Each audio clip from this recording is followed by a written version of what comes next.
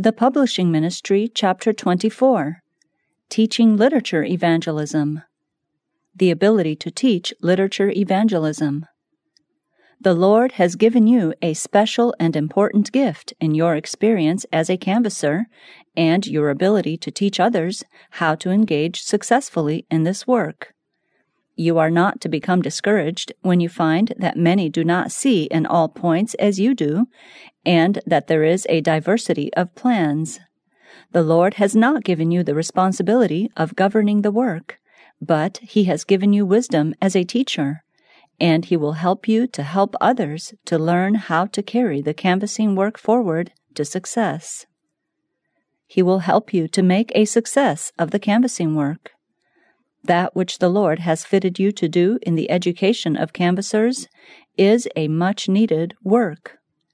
Place yourself, if possible, where you will have little cause to worry over the work of others. As a teacher of canvassers, you have talents that will make you very useful in the cause of God, but you are not to stand as a dictator. Individual attention essential to success. In all true teaching, the personal element is essential. Christ in His teaching dealt with men individually. It was by personal contact and association that He trained the 12. It was in private, often to but one listener, that He gave His most precious instruction. To the honored rabbi at the night conference on the Mount of Olives, to the despised woman at the well of Sychar, He opened His richest treasures. For in these hearers He discerned the impressible heart, the open mind, the receptive spirit. Even the crowd that so often thronged His steps was not to Christ an indiscriminate mass of human beings. He spoke directly to every mind and appealed to every heart. He watched the faces of His hearers, marked the lighting up of the countenance, the quick, responsive glance, which told that truth had reached the soul. And there vibrated in His heart the answering chord of sympathetic joy. Christ discerned the possibilities in every human being. He was not turned aside by an unpromising exterior or by unfavorable surroundings. He called Matthew from the toll booth and Peter and his brethren from the fishing boat to learn of Him. Force and enthusiasm required. An important element in educational work is enthusiasm. On this point, there is a useful suggestion in a remark once made by a celebrated actor. The Archbishop of Canterbury had put to him the question why actors in a play affect their audiences so powerfully by speaking of things imaginary, while ministers of the gospel often affect theirs so little by speaking of things real. "With due submission to your grace," replied the actor, "permit me to say that the reason is plain. It lies in the power of enthusiasm. We on the stage speak of things imaginary as if they were real, and you in the pulpit speak of things real as if they were imaginary." The teacher in his work is dealing with things real, and he should speak of them with all the force and enthusiasm which a knowledge of their reality and importance can inspire. The power of Jesus' example. What He taught, He lived. "I have given you an example," He said to His disciples, "that ye should do as I have done. I have kept my Father's commandments." Thus, in His life, Christ's words had perfect illustration and support. And more than this, what He taught, He was. His words were the expression not only of His own life experience, but of His own character. Not only did He teach the truth, but He was the truth. It was this that gave His teaching power. Christ was a faithful reprover. Never lived there another who so hated evil. Never another whose denunciation of it was so fearless. To all things untrue and base, His very presence was a rebuke. In the light of His purity, men saw themselves unclean, their life's aims mean and false. Yet He drew them. He who had created man understood the value of humanity. Evil he denounced as the foe of those whom he was seeking to bless and to save. In every human being, however fallen, he beheld a Son of God, one who might be restored to the privilege of his divine relationship. Jesus discerned man's infinite possibilities. God sent not his Son into the world to condemn the world, but that the world through him might be saved. Looking upon men in their suffering and degradation, Christ perceived ground for hope where appeared only despair and ruin. Wherever there existed a sense of need, there he saw opportunity for uplifting. Souls tempted, defeated, feeling themselves lost, ready to perish, he met, not with denunciation, but with blessing. In every human being he discerned infinite possibilities. He saw men as they might be, transfigured by his grace, in the beauty of the Lord our God. Looking upon them with hope, he inspired hope. Meeting them with confidence, he inspired trust. Revealing in himself man's true ideal, he awakened for its attainment both desire and faith. In his presence, souls despised and fallen realized that they still were men, and they longed to prove themselves worthy of his regard. In many a heart that seemed dead to all things holy were awakened new impulses. To many a despairing one there opened the possibility of a new life. Christ bound men to his heart by the ties of love and devotion, and by the same ties he bound them to their fellow men.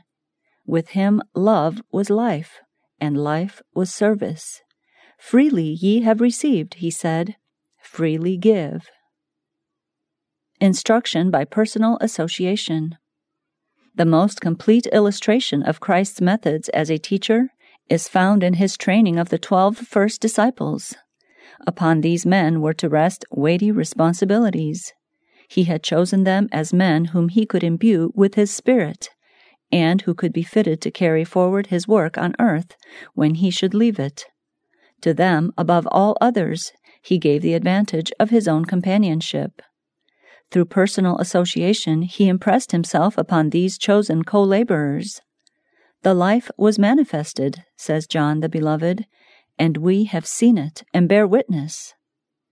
Only by such communion, the communion of mind with mind and heart with heart, of the human with the divine, can be communicated that vitalizing energy which it is the work of true education to impart. It is only life that begets life. In the training of his disciples, the Savior followed the system of education established at the beginning. The 12 first chosen, with a few others who through ministry to their needs were from time to time connected with them, formed the family of Jesus. They were with him in the house, at the table, in the closet, in the field. They accompanied him in his journeys, shared his trials and hardships, and, as much as in them was, entered into his work. Sometimes he taught them as they sat together on the mountainside, sometimes beside the sea, or from the fisherman's boat, sometimes as they walked by the way. Jesus' voice was melodious and impressive. The teachings of Christ were impressive and solemn. His voice was melodious. And should not we, as well as Christ, study to have melody in our voices? Jesus met the people on their own ground, as one who was acquainted with their perplexities. He made truth beautiful by presenting it in the most direct and simple way. His language was pure, refined, and clear as a running stream. His voice was as music to those who had listened to the monotonous tones of the rabbis. But while his teaching was simple, he spoke as one having authority. Let the voice express sympathy and tenderness. Christ's voice was full of pathos. But if the voice is toned right, if it has solemnity, and is so modulated as to be even pathetic, it will produce a much better impression. The words pathos and pathetic have the same etymological root. This was the tone in which Christ taught his disciples. He impressed them with solemnity. He spoke in a pathetic manner. Had he raised his voice to an unnatural key, the pathos and melody of the human voice would have been lost, and much of the force of the truth destroyed. Then Christ was presented before me, and his manner of talking, and there was a sweet melody in his voice. His voice, in a slow, calm manner, reached those who listened, and his words penetrated their hearts, and they were able to catch on to what he said before the next sentence was spoken. He used the parable method of teaching. In parables and comparisons, he found the best method of communicating divine truth. In simple language, using figures and illustrations drawn from the natural world, he opened spiritual truth to his hearers. Jesus' teaching transformed the disciples. By the work of Christ, these disciples had been led to feel their need of the Spirit. Under the Spirit's teaching, they received their final preparation and went forth to their life work. No longer were they ignorant and uncultured. No longer were they a collection of independent units, or of discordant and conflicting elements. No longer were their hopes set on worldly greatness. They were of one accord, of one mind and one soul. Christ filled their thoughts. The advancement of his kingdom was their aim. In mind and character, they had become like their Master, and men took knowledge of them, that they had been with Jesus. Then was there such a revelation of the glory of Christ as had never before been witnessed by mortal man. Multitudes who had reviled his name and despised his power confessed themselves disciples of the crucified. Through the cooperation of the divine Spirit, the labors of the humble men whom Christ had chosen stirred the world. To every nation under heaven was the gospel carried in a single generation. The same Spirit that in his stead was sent to be the instructor of his first co-workers, Christ has commissioned to be the instructor of his co-workers today. Lo, I am with you always, even unto the end of the world, is his promise.